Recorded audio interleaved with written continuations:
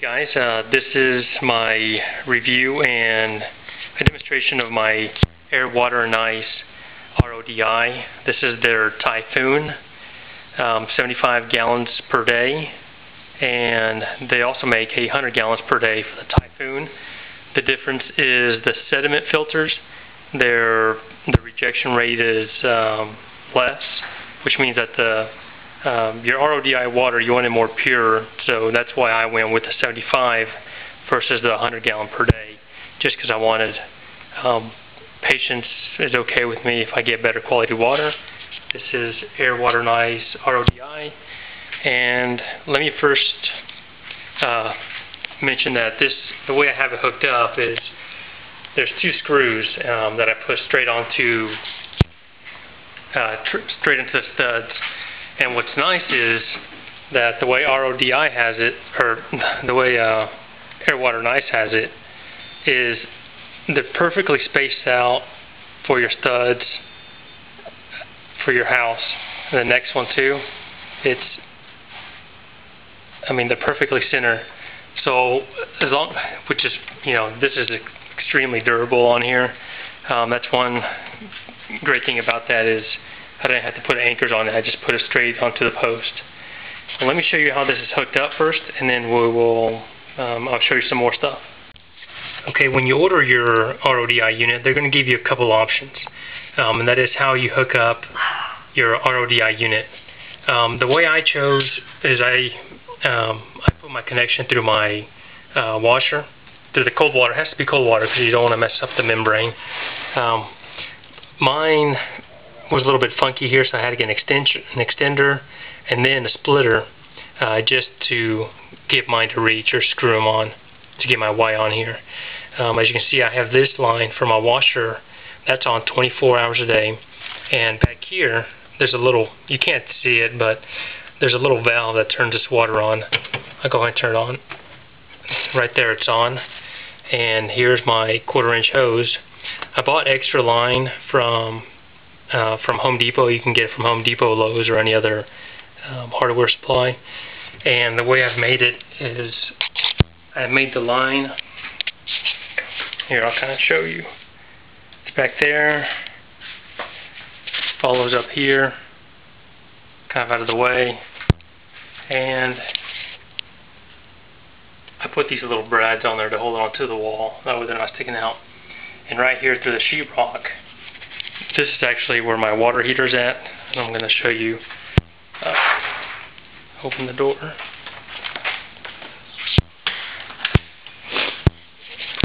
So this goes through that water heater back here, and I made a little small screw. That way, when I open the door, it doesn't affect the pipe. Well, you have that coming in, and you put in a line, this is shut off valve. Right now, it's turned off. Right there it's on. You can see it's bubbling up. Well, it's starting right there. Oh, one thing you should always do when you're starting it off and you haven't used it, there's a little flush valve up here. Make sure you read all your instructions, but what this flush valve does is when this water comes out, all that water has been sitting there. If there's any extra deposits, minerals, it'll just flush it out first. That way, if it's been caking up, your filters aren't filtering it. It'll just have it go through here, flush it, and then close it. Now it's still partially open. That's the waste line. But now it's filtering through here versus before when I had this flush valve open, it was just going in and going straight out. So it wasn't even making RODI water, but now it is. That's one thing on the instructions was a little bit difficult to understand, what's the flush valve, what's it for, what's to do. So just get the build up. If you haven't used it in a week or so, flush it before you use the RODI. It's got the 4 membranes. This is the membrane housing up here, and this is here, and then here's where it's making the water. You'll see a little bit of air in there. After several uses, it'll get less and less air bubbles in here. The water will naturally absorb the air, so that'll eventually go away, and it's not going to harm anything. And right here, it's I'll just put a shut-off valve on the exit. That way, if I ever need to take this thing off from the bracket, I can just shut this off. And then this goes into my container where it's making water. Let me show you how much water is coming out. It does waste 2 gallons of water, or it does discharge 2 gallons of water for every 1 gallon. So that's kind of the stream of it right there. This is only my second time to turn it on. And they give you a nice little housing remover. I didn't use it very much. I hand timed it, and I barely snug this. You don't want to break your housing. One nice thing when you're looking for an RODI unit is you want to look for a company that's well known. I was either going to go with either Air, Water, and Ice or Bulk Resupply. They both had the best reviews that I've seen. With the Air, Water, and Ice, they're just local people. I called them. I guess they're located in Kansas City. I'm in Oklahoma City. And when I first got this, my membrane housing was leaking. There's actually no ring here, and the cap wasn't fully tight, even though I tightened it all the way. So I had a small leak. And that's one great thing about dealing with Air, Water, and Ice. With a quick phone call, they sent me a new one. This is the old one. As you can kind of tell, it's a little bit hard to tell on here, but this one goes in deeper and it still didn't seal up. They sent me another one, put it on here, ready to go. No leaks, no problems now. That's one great thing about them, is they have great customer service. And when I ordered my RODI unit,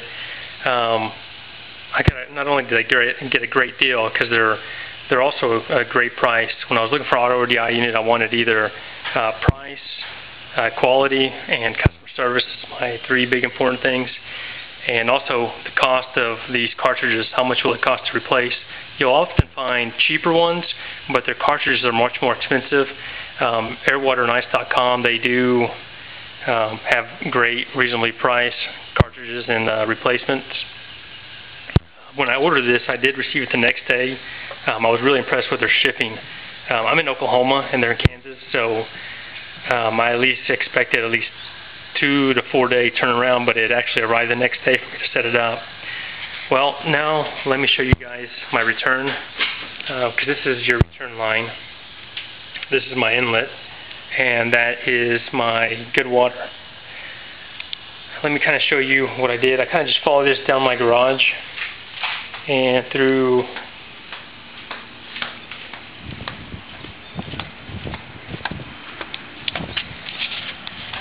see right here I have my wastewater.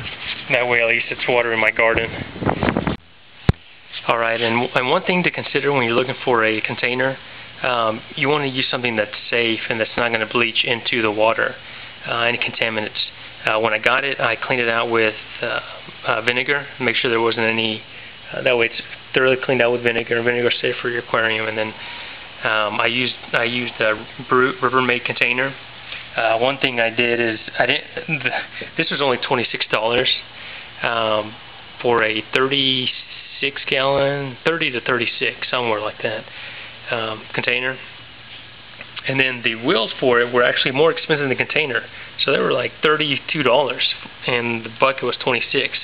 So I didn't buy them. I have these little mover dollies at the house. I've used them once when we moved to our house and haven't used them again.